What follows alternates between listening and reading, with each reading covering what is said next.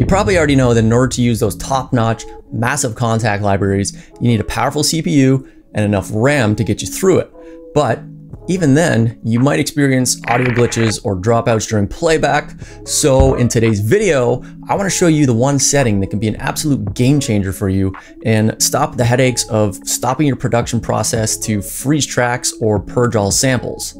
Plus, I want to show you some more tips how to maximize your RAM while you're using these libraries. First, in order to understand the impact that these changes can make, let's take a look at the instrument header if you're not familiar with it. So when you run Kontakt in the default setting, you're probably used to seeing a large amount of RAM like this that are being used. And you can see how easily using 4 Kontakt instruments can add up in terms of how much RAM it's taking up. When you go into the settings, you're going to see the memory tab, and you might be familiar with this setting already, but the instrument preload buffer size.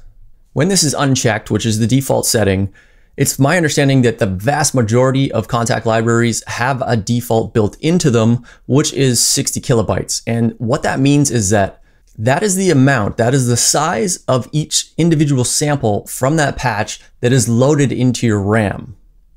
So to go back to the amount of RAM that was being used just by loading those patches, now I want to show you how much is actually needed based on clearing the samples and playing back what I have in my project.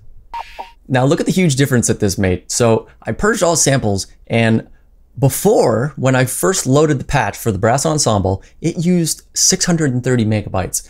I'm only actually using 9.7 megabytes. So that's a lot of RAM being taken up for no reason, slowing down other processes. Now going back to the setting here, when you select this, you're effectively overriding the default buffer size. And what this allows you to do essentially is to load less of the sample into your RAM and stream it directly from your hard drive. And the key here, this is where the tweaking comes into play based on your setup. You have to choose whether you want to prioritize CPU or RAM. So let's look at this case. You have a little bit older CPU, not as powerful as it should be, but you have 32 plus gigabytes of RAM. You're going to want to utilize all that RAM. And to demonstrate this, I'm going to show you here, as I slide this and increase the size of the preload buffer size, you're going to see more of the samples loaded into the Kontakt patch. If you are somebody that's working with a limited amount of RAM, then this is where this comes into play, with the assumption that you use SSDs, because streaming from a regular old HDD hard drive, it's not really optimal, which is why you hear over and over again how important it is to use solid state drives for your sample libraries. They're just so much faster at reading the data, so it's easier for a seamless streaming of the samples when you're playing them right on the keyboard at command, on command.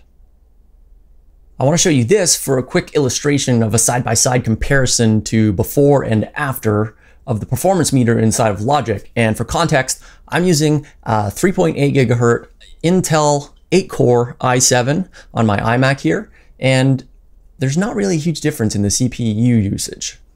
In the beginning, when I had the default settings and the larger amount of samples loaded into the RAM, you'll see that the CPU by threads in the Logic performance meter, I was using, I don't know, around 15% each thread. And you might notice the one on the far right here, which is up near 50%, that's actually Ozone 10. It's pretty CPU heavy. Then comparing it to afterwards, when I'm utilizing my SSD to stream, which you think would cause the CPU to have to do more work because it's not preloaded into the RAM, it's actually kind of hanging around the same. There is for sure at least 2 to 3% more CPU being used per thread, but that's kind of negligible in the grand scheme of things, which is a really good segue into my next point that I want to bring up about Kontakt, is that you hear a lot of people saying that you have to use Kontakt multis. If you're using single instances for every Kontakt instrument, you're going to be struggling.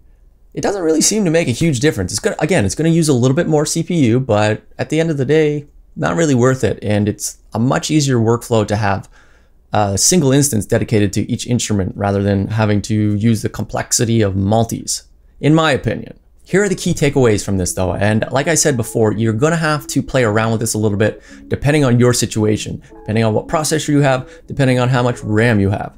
And More importantly, depending on the project that you're using, which is where those other tips start to come into play.